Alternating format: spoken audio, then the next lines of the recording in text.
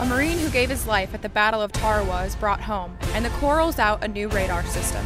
All this and more this week on the Corps Report.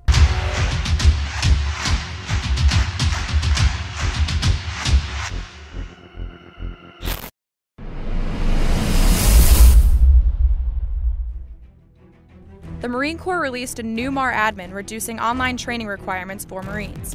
Commanders will use small unit leadership-led discussions, reducing online training by more than 5 hours. Small unit leaders will receive training support packages to standardize training. The new requirements take effect May 1st. F-35Bs are training in Korea for the first time in support of the Korea Marine Exercise Program. The United Nations Command, Combined Forces Command, and U.S. Forces Korea Commander, General Vincent K. Brooks, said the development of the most advanced aircraft the United States Marine Corps has in their inventory to Korea is yet another example of how dedicated the United States is to supporting the Republic of Korea. Private Harry K. Tai was laid to rest 73 years after being lost in action during the Battle of Tarawa. Private Tai's family, along with the Secretary of Defense James Mattis, Secretary of Homeland Security John F. Kelly, and other guests honored him at his funeral on March 28th at Arlington National Cemetery.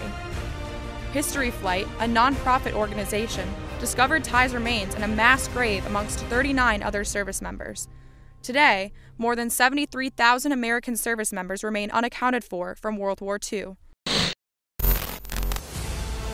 The Marine Corps has showcased the Ground Air Task Oriented Radar System, aka the G-ATOR. It'll replace 5 legacy radar systems. The G-ATOR will be able to provide fast, day or night, all-weather radar coverage and track aerial objects within a command's area of operation. It can detect and track manned and unmanned aircraft, determine enemy missile impact zones, and differentiate friendly from enemy artillery fire. It will get the job done at a lower operational and maintenance cost. That's all for this week on the Corps Report.